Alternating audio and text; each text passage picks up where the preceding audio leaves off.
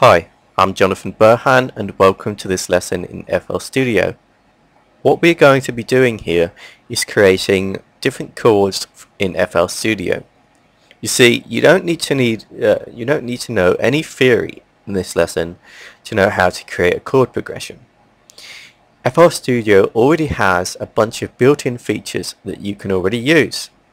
So let me get this started by showing you exactly what we're doing here. I'm going to show you each part individually so you have a visual idea of how we're putting this together.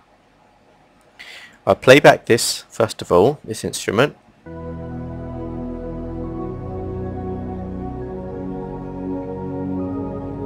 That is our pad. This is our ARP.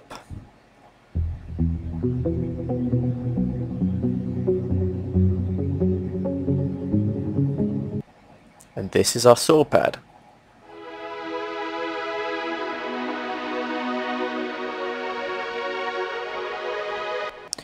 Let's play these back all together. And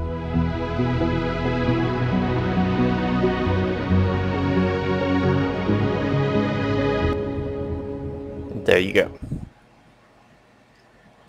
So to create chords, how do you do it? What do you need to know? Almost nothing. See, I'm going to go ahead and delete all of this. Every bit of it. Don't need it. Because we're going to be doing this ourselves. This is easy. So it depends on what view you like. I prefer this view or this. Oops, or this. Just select the one you're most familiar with. So all you have to do is to start your chords. This is how we've done it.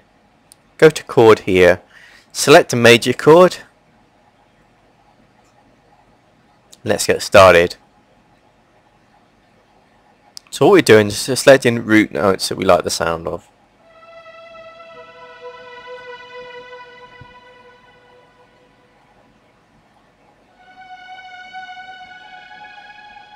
Now this needs to change. We need to change this to a minor, like so.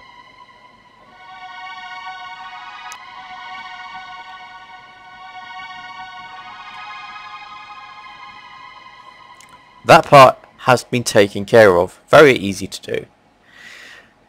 Going down to our ARP, because we already have an ARP set up there. Very simple to do. To exit chord mode, Shift N.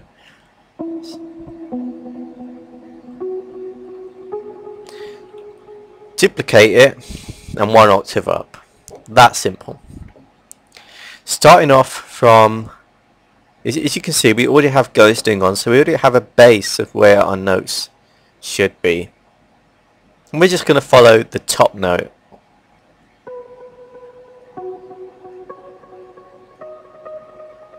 Let's have a listen to this.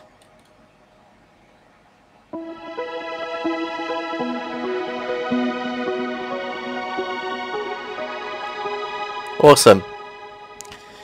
Send this down two octaves. Copy that. Paste it here. Down one octave. Play this whole thing back. See, you can build on this just by following ghosting. Really simple. And guess what? You can build on it further just by following these notes. But we're going to leave that as is for now and play this back.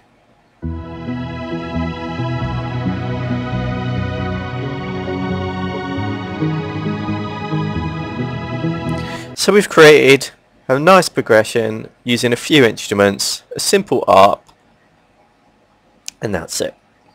Again, just the pads.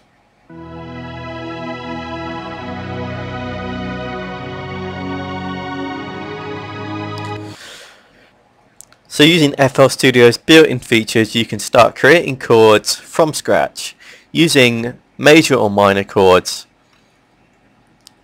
from their chord options here, and there you go. And once you have that there and you have ghosting on, you can start building around them and it becomes very easy to create alternative chords, or more wider chords if you would call it that. Like this is more wide, there's more notes, more octaves, it's more, you know, more going on. And you see, you can really just experiment, and that is the best way I can explain how to make chords without knowing any theory at all, by just building on what you already have. Again, as this is EDM and this is trance and stuff like that, you don't always need to have theory or know much theory. So that's all I wanted to talk about this lesson, a quick and easy way to create chords, and I hope it helps someone, and thanks for watching.